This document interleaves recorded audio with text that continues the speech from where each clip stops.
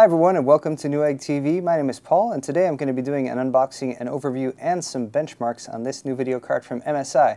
This is the MSI GeForce GTX 660. It is the Twin Frozr III Overclocked Edition, and yes, I do have two of them, and yes, that does mean I will be doing SLI benchmarks. We'll start off with a closer look at the retail box. You do get a 3-year warranty from MSI if you purchase this in the United States, Canada, or Mexico. This is the overclocked edition of the GTX 660, which means you have a GK106 GPU installed here. It's overclocked from the manufacturer's base specs for the 660, and I'll tell you what that is in a minute. You get 2 gigabytes or 2048 megabytes of GDDR5 memory integrated. It's on a 192-bit bus, runs at 1502 megahertz or 6000 megahertz effective memory clock. This card is fully PCI Express Gen 3 compatible. It is also, of course, backwards compatible with PCI Express Gen 2 or 2.1. You get DirectX 11 support.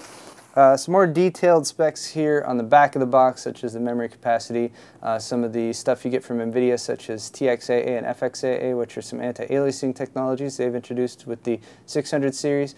Adaptive VSync is a pretty cool thing that lets you specialize in vertical sync or non-vertical sync. It will turn it on and off to help you get smooth gameplay, reduce tearing and stuttering. NVIDIA surround technology means that you can actually connect 4 displays to this single card. You can game on 3 of them. The 4th is a companion display. All these other stuff and things right here. I did want to point out you need a 450 watt minimum power supply with a 12 volt current rating of 24 amps at minimum for the card and your entire computer. And then here's some more details on the inside of the flap. You get the MSI Afterburner software, which is very popular video card overclocking and monitoring software. All solid capacitors used in the build. Is some awards here presented to MSI from a few review sites. Also down here some info about the Twin Frozr cooler. They're using propeller blade style fans, so that gives you 20% more airflow than traditional design. Nickel plated copper base, high density heat sink. There's a thermal comparison of their Twin Frozr cooler versus the reference. Multiple heat pipe design, and again direct contact, which just provides better heat dissipation. And we can talk about this more once we get the card out of the box. I'll be honest with you guys, this is a faux unboxing. I've already actually had this card out and I've benchmarked it, which does mean I have a little bit of experience with it, and I can say that MSI's implementation of their cooler is very effective, kept the card very cool. In fact, about the hottest that I saw it get in all of my tests was about 58 degrees Celsius. Of course, that's subjective based on the ambient temperature, which is about 72 degrees Fahrenheit. Sorry to troll you guys with 2 different thermal standards there, but you can do the calculations if you want. So a quick look at accessories in the box. Quick user's guide from MSI. If you've never installed a video card before, that could be helpful. You can also check out our How to Build a Computer video series on Newegg TV. A little specific guide here for the 660 Twin Frozr edition. That's going to have some card features as well as a layout, as well as, again, quick installation if you're not familiar with that, and some tips on using the Afterburner software, which is also included right here. It's best to go to the NVIDIA website to download the latest drivers for this video card, because chances are there's updated ones that are newer than the ones that are printed on that CD. You get a power adapter here, 2 Molex plugs to a 6-pin PCI Express connector, and that is the only power connector required for the card. Again, 450 watt power supply at minimum you will need to run the card and your system. I recommend going a little bit higher than that because it's always nice to have headroom. You also get an adapter here that's simply DVI to a 15-pin D-sub analog VGA connector, and if you have an older monitor you can use this, but only with one of the 2 DVI outs on the card. I'll show you which one. Taking a closer look at the card, we're starting off with a measurement here so you can tell if it will fit in your case. It's about 8 3/4 inches long, right there by where my thumb is. Give yourself, I'd say, about 9 inches just to make sure you have enough room for installation and everything, but should fit in most modern-day computer cases that have enough room for a discrete video card such as this. It is a 2-slot card, so bear that in mind, just as most video cards are these days. 2 slots provides you a little bit more area for a higher thermal mass heat sink, such as the aluminum fin array that's under the Twin Frozr III cooling shroud. And yeah, there's sort of a look at the card. I've had a chance to look at quite a few of the different 660s that have come out. This is definitely ranks up there with one of my favorites. I like the custom design. I like the bit of detail work that's gone into it. The look in general is quite nice. It's got a brown PCB on the back. Flipping around to this side, it's got a gray and black sort of shroud over the heatsink, but again, this is an open cooling design. It's going to give you, in my experience, open cooling designs have performed better thermally as far as the GPU is concerned. It does eject a bit more warm air into your case, so bear that in mind. You want to make sure you have good airflow moving through your case so that air gets moved out as it's generated by the video card. Again, there's 2 fans here on the cooling solution, and I should know offhand what size they are, but I'm going to measure them myself just to double check. I'm going to say 70 millimeters. No, 75. We'll say 75 millimeter fans. Right there, again, 2 of them. It's going to push air down over that heat fin array, the aluminum heat fins right there. Heat fins have some direct contact with the base plate down there, and then they've also got some of these heat pipes. They're nickel plated. It's a nice touch that will help prevent corrosion, but those are extending from the GPU down there at the bottom out into the fin array. It's going to help move heat. There's another big fat one over here on the side that's extending a little bit, gives a little bit extra height to the card. As you can see, it sticks out on the top, but also looks pretty nice, because if you're looking at the card in most computer cases, that is the side that you will see. Now, this is an overclocked edition of this video card. The GPU is the GK106. That is a different GPU than the ones you've probably seen from the Kepler series so far. Those have been GK104 that are used in the 680 and 670 and 660 Ti. GK106 is a bit smaller. It's a 221 square millimeter die. It's located right beneath there in the bottom. It's manufactured on the 28 nanometer Kepler architecture.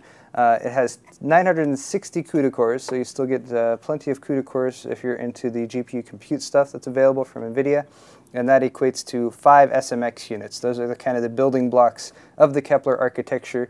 The 670, for example, had 7 SMX units. The 680 is the top end one, and it has 8 SMX units, streaming multiprocessors. The 660 here also has 24 raster units. The GPU clock from the stock version is 980, the base clock. On this overclock version, that's 1033, so they've bumped it up a little more than 50 megahertz. You also have a boost clock feature, which is a feature of the 600 series. Boost clock on the reference goes up to 1033. On this card here, it goes up to 1098. Also, boost clocks do tend to vary based on the GPU and the video card, so again, your mileage may vary. It's going to go at minimum up to 1098 with this card. Our card here, this specific one, hit 1137, so it gives you even a little bit more than what's specified on the box. And again, max temperature we saw with this was 58 degrees Celsius, which is quite chilly. I should mention we were testing this in an open test bed. Let me point out a couple more specs here before we get on to the benchmarks. Down here at this end, you do have that 6-pin PCI Express power connector, so a single connector there. Make sure you've got that routed over from your power supply. And then just sort of a closer look at the cooler there from the side. You can see they've actually put a bit of a sort of a black plate right here that's providing a little bit of extra support for the PCB. It actually, well, let me see. It doesn't extend and connect in this version like I saw with the 660 Ti, but they have provided a little bit more. There's another plate, if you can see, right under there. And that's, again, just providing a little bit more heat dissipation on the power delivery area with your voltage regulators. Your connector up here at the top is PCI Express. It's Gen 3, but physically the same as Gen 2, so again, will fit in existing Gen 2 motherboards. And then finally, you do also have an SLI finger, which is down there at the bottom. Just a single finger, so you can set up two-way SLI with the 660. If you do want to go for more SLI than that, then you're going to have to upgrade to the 660 Ti or something higher end than that. Let's go ahead and move on into our benchmarks, just to give you guys a quick overview of the test bed. We're running a 3570K, that's an Ivy Bridge Core i5 processor from Intel. It's on a Z77 platform, 8 gigs of DDR3 memory running at 2666. And then finally, the video card, of course, installed there, and we're showing you numbers in single as well as SLI. Oh, and now I understand what our cameraman over there is telling me about. I didn't talk about video outs yet. Let me talk about that before we go into the benchmarks. Okay, here's your video outs. You have two DVI dual link video outs right here. Those will support resolutions up to 2560 by 1600 if you have a monitor that supports that.